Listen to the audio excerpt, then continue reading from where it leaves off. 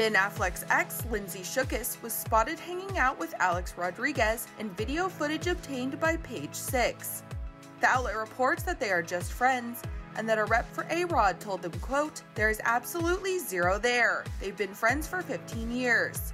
Lindsay, a TV producer, formerly dated Ben Affleck on and off from 2017 until 2019. Alex's ex-fiancée Jennifer Lopez is currently dating Ben Affleck after calling it quits with A-Rod. It seems like things are heating up for Bennifer. A source previously spoke out to E! News earlier in June, telling the outlet that the on-the-floor singer packed up her Miami rental and was set on moving to LA to be closer to the actor.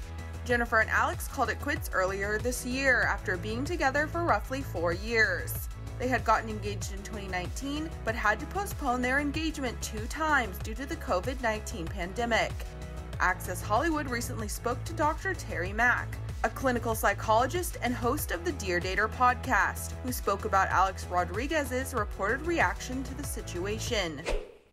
So, A-Rod has said that he's shocked, he's saddened, he's upset about the reunion of Bennifer. And, I'm not surprised. He and J-Lo recently broke up, and, if J-Lo is trying to exact revenge, then it's working. I'm not saying that's what she is doing, but I'm sure it's hard to see your ex moving on with somebody that she loved before. So I'm sure it's not easy for A-Rod to see them hanging out and being together. But that's, she's a free woman. She's free to hang out with and rekindle anything that she wants to. And so I'm sure that A-Rod is upset and shocked and saddened because it seems clear that there is no chance of reconnection between A-Rod and J-Lo. And that it seems like that may be hard for him to accept.